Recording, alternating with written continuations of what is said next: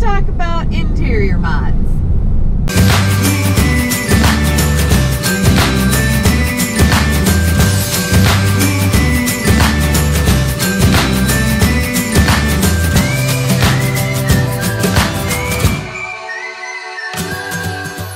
Today we're going to go over a few of the interior mods that I've done so far.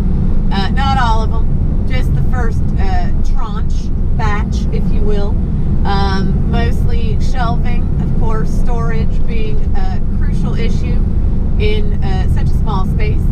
So here's just a few things I have done so far.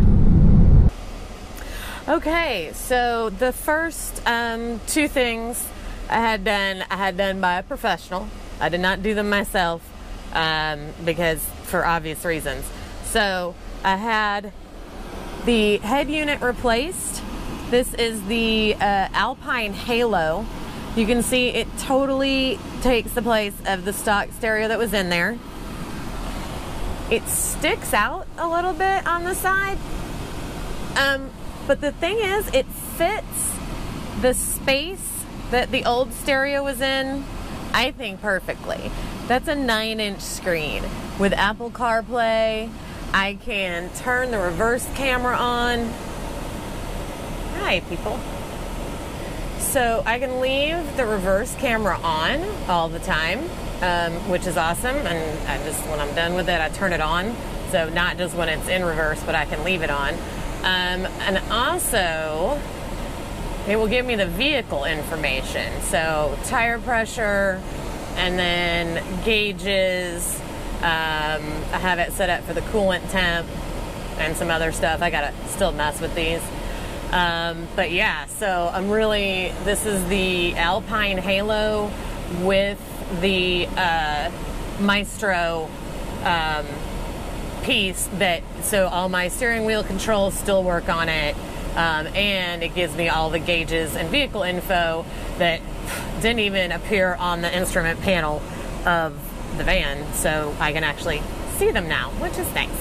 So the other thing I did was I had a Compustar alarm put on it. I did not do the remote start. I did not want the remote start to mess with the auto start, just in case. So yeah, I had that put on as well. Just sort of gives me peace of mind. I also had the drone piece, which will alert my phone if the alarm goes off. And I can also add GPS if I want to. It's a subscription fee for that portion of it to hook up to your phone. But with the dog being in here, if I'm somewhere, for me, peace of mind, it's worth it.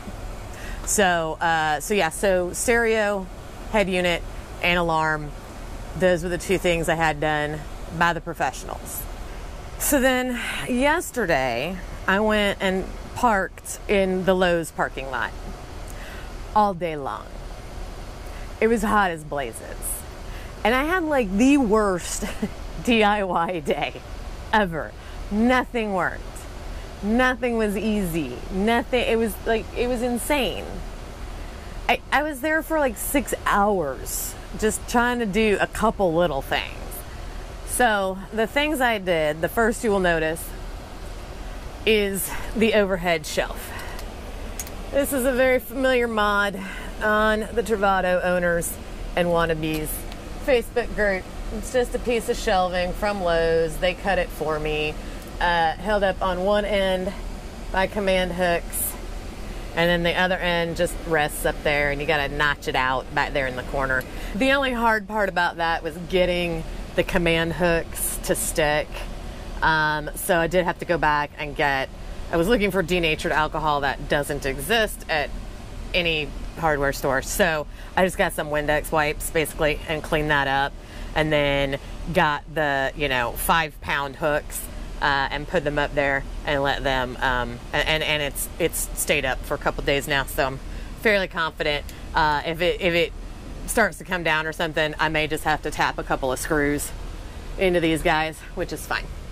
And then the other thing, and then the closet mod. So this bad boy was a hanging closet, right? There was a little, you know, bar that went there that you're supposed to hang your clothes from in, you know, what is the world's skinniest closet. It's not a walk-in, for sure. And so everybody put shelves in, and that makes sense. And I wanted to put shelves in. I gotta tell you, so cutting the shelves was easy. The problem was the rails that they go on in the back didn't come in the length I needed, and they can't cut them. So I just had to wing it. And then I was trying to do something different with these brackets, because these brackets are really big. I mean, these shelves are only 8 inches wide, right? And so these brackets are huge, and you know, they take up space. And that's not cool, but so I tried different things. I tried just doing one bracket in the middle, because they're so narrow that I thought that would be fine. But there's nothing behind that back wall to screw into, so then I was going to have to do these big, you know, anchor bolts and yeah, toggle bolts, and I just can't handle it. So then I went back to the 2 side rails in the back there, and then I had a heck of a time making sure it's got into the stick framing, which is on the corners, and you don't have a lot of room for air. So I hope these actually stay up. I think they will. I mean, they're pretty, you know, it doesn't move a lot. And then because of the little rubber caps, it kind of, you know, it kind of holds them in there. So I'm feeling confident. So I got 3 shelves in here. But I tell you what, y'all, working in that little tiny space, that's 8.5 inches inside, less on the outer opening, but 8.5 inches and like 19.5 inches deep. I was in there, y'all. I was in here like holding stuff up with my feet, trying to get, because you can't get like your whole 2 hands in there, right? Because it's too narrow. You can't get your shoulders in there. So I could only use the drill in one hand, and then so then I couldn't get my other hand in there to hold the things up to drill them in. So yeah, like I'm like holding stuff up with my feet. It was kind of a shit show. It took forever. I did 4 rounds of returns at Lowe's yesterday. Yeah, that's my life. I just parked at Lowe's. And yeah, I got poured on in the rain, and like all the things. So that got done. Thank God. Never doing that again. If that comes off, then just no more shelves. This is gonna go back to being a hanging closet because I just can't. All right, took the bed down so y'all can see. I put up an anything keeper. And I put it facing this way so that I would be able to get into it when the bed is up as well as down. So, you know, my cell phone can go in here or whatever when I'm sleeping at night, and then it just, you know, magnets back up. So once I put the anything keeper in, you know, it is in this cardboard that Winnebago puts on the underside of here. So then this whole end started to come down. So I had to throw a couple screws in there. Yeah, live and learn, live and learn, live and learn. But my anything keeper's up. I don't know. If it works out well, I might put another one up. I put it down here where I normally keep my feet, so I wouldn't be clunking into it, hopefully. So these I had before I bought the van. These are van-made shades, and they're awesome. There's a guy out in California who makes them. And the van came with just these cloth squares with magnets in the corner that were supposed to, you know, go over those windows and cover them up for you. But these are nice. These are, again, they still use the magnets, but they're insulated, total blackout, fit in there perfectly. So I had those made before I even got the van, and then I took them with me.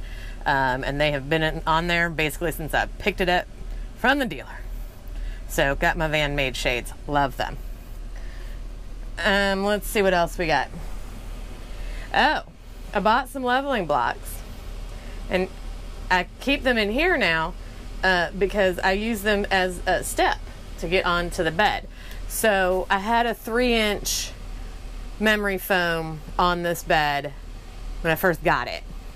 It was just too thick and heavy to put the bed up. I have found, certainly while I am preparing to go out on the road, that I need to have access to my garage area.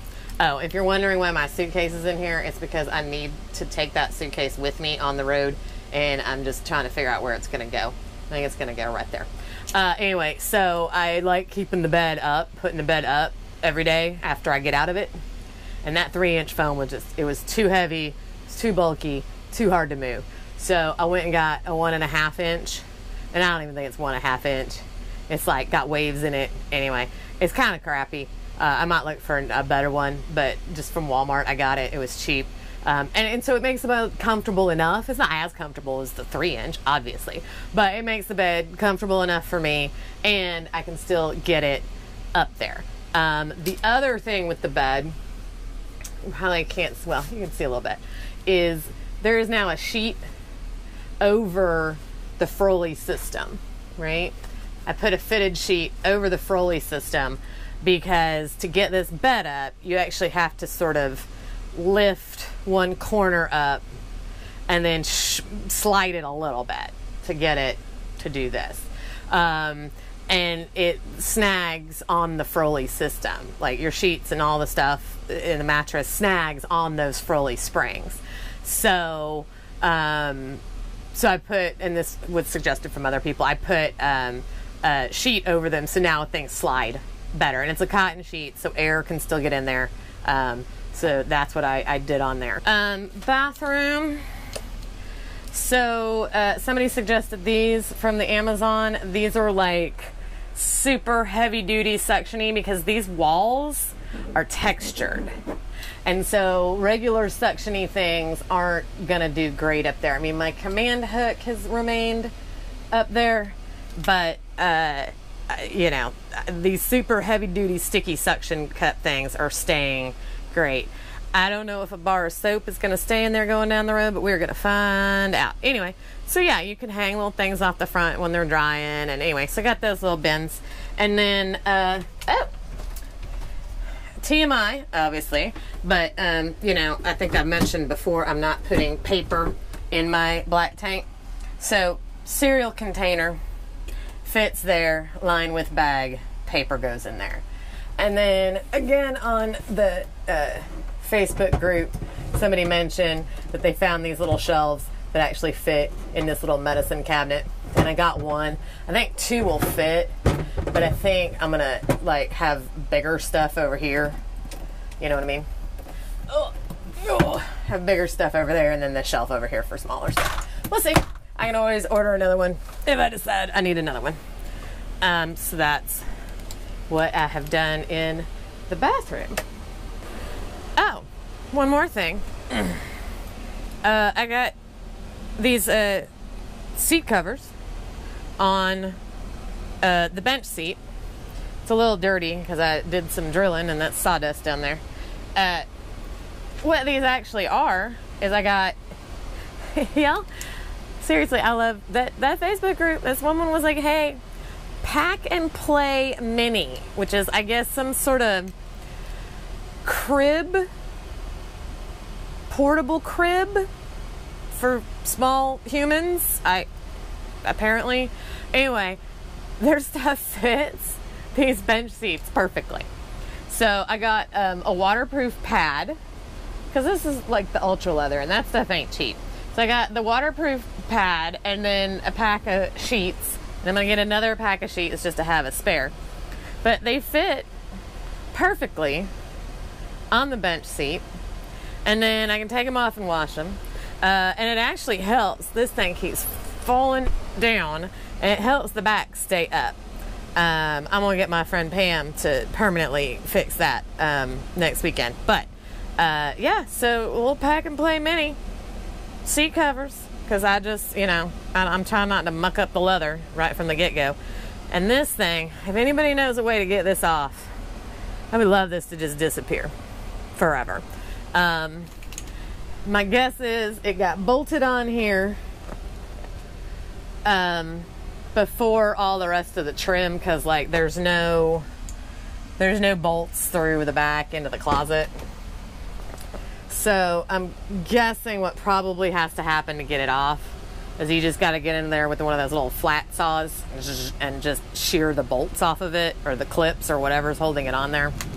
because it's just this stupid headrest thing that I guess they put in here to help hold this back cushion up, but really, can you just not just don't put this in and make this cushion higher and attach it to the damn wall, Winnebago? No, I guess not.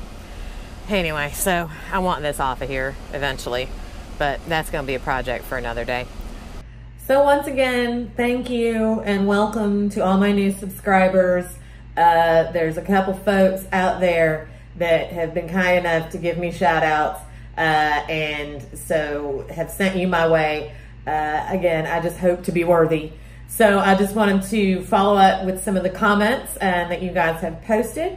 Roads of Life asked me to put some links to the products I showed on the how much stuff do you need video. So I did that. I didn't put everything. I feel like y'all can figure out what a hose is. But I did try to put links to some of the stuff. I hope you find that helpful. Greg Yeager says that he is one of my early subscribers, and I thank you very much. I feel like it's insane that I'm almost up to 200. So, you know, people that were here at the very beginning, again, thank you. Maria Teresa Lopez, girl, do the sumo springs yourself. You can do it. If I can do it, you can do it. Let me know how it goes. Don't let the van fall on you. That's the only bit that's remotely scary about this. Scott Tideman, getting on the road this fall. Awesome. Congratulations. It's so exciting and so much work. I'm smack dab in the middle of it and it's nuts. And he sent Whiskey some hugs and me an adult beverage, virtually.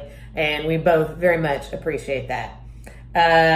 Marcus J214. Yeah. Hey, fellow first responder. And thank you so much, for the kind words. Unfortunately, when I leave where I am now, I will not be doing my EMT thing anymore, because as you know, you have to be associated with the squad and you're state certified, and I won't be in the state anymore. So unfortunately, I won't be doing that, but I still have my skills.